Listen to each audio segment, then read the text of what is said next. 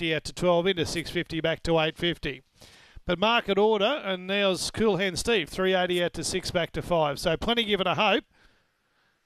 Good luck if you're investing to get out sakes for Just Greyhound Photos, the Masters. Late Mail and Fave the red. Away, Spring Demon, first out. If you're on the favourite, you're in front early. Leads up now from Go Wild Ethan. Sam Polo, third and wide, getting up the inside. Then Dark Side starts to rail home. He should be in the finish if he can get through here. Behind them then comes Little Bullet, Miss Charlotte. Boxing on. It's a race in two. Spring Demon, a length in front. Here's Dark Side for the Wizard. Looms up on the outside. Spring Demon, Dark Side by a half length. The big win beats Spring Demon.